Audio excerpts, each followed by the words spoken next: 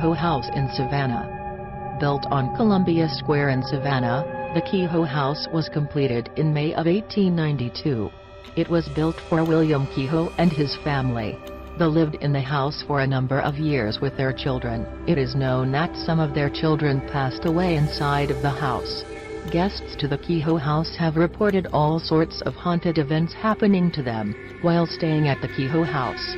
With children passing away in the home, it is no coincidence that the ghosts of children, and some of the most reported ghostly occurrences in the house. One of the stories that doesn't want to do, despite being debunked pretty heavily, is the story of two of the Kehoe children getting stuck in the chimney and dying. This didn't happen. Guests to the Kehoe House also often report the feeling of someone touching them while they sleep. The smell of perfumes from an age past have also been noticed wafting their way through the hallways or bedrooms of this haunted Savannah bed and breakfast.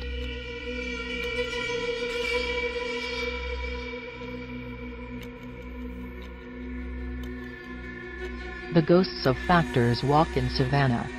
The most overlooked areas in Savannah might be Factors Walk.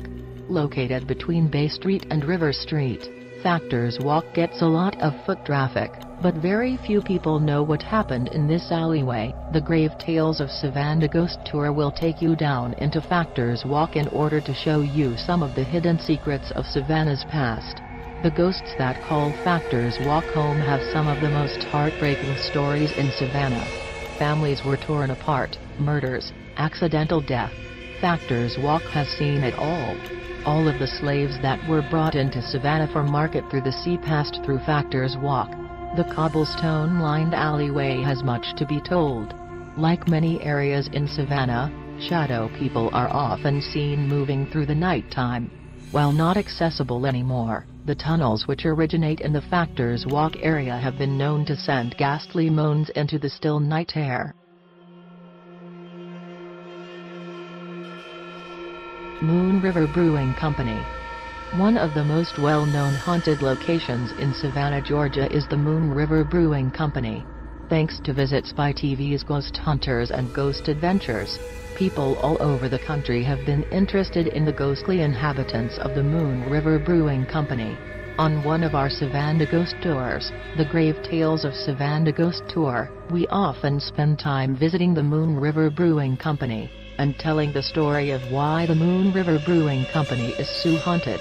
The building that houses the Moon River Brewing Company was built in 1821 by Eleazar Early. It was first used as the City Hotel. The City Hotel was a gathering place for many well-to-do people in Savannah. Even Audubon himself spent some time in the City Hotel. The Savannah City Hotel hosted its last guest in 1864. Right before General Sherman arrived to capture the city of Savannah, during the American Civil War. The building also served as a hospital during Savannah's numerous yellow fever outbreaks. Hundreds of people, mostly children, reportedly died on the upper floors of the building during these outbreaks. It is not surprising that child spirits are often seen in the Moon River Brewing Company.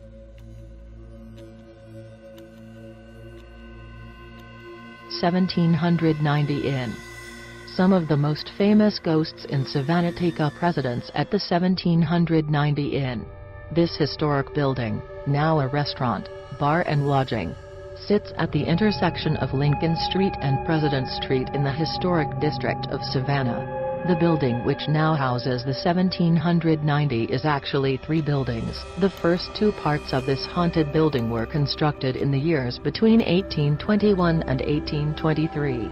A third part, the eastern part of the building, was built in 1888. It doesn't matter which part of the 1790 you find yourself in, the possibility of having a ghostly run-in is high at the 1790.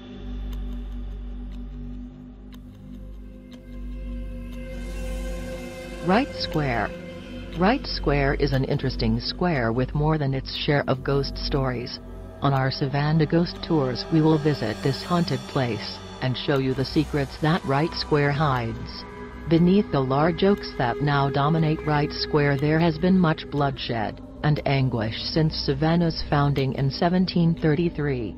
Wright Square was one of the original 4 squares to be laid out in Savannah. The first white burial ground was located at Wright Square. At the southwest corner of Wright Square, extending underneath some of the buildings on that side of the square, lay the bodies of those first buried in Savannah. We will point out the exact location on the ghost tours. A common theme you will see in Savannah hauntings is one of buildings and roadways being built on top of burial grounds. Also, Wright Square was the location of gallows here in Savannah. On our ghost tours we talk about how crime and punishment was dealt out in early Savannah. And of course, you will hear the true story of Alice Riley, the first woman to be sentenced to death in Savannah.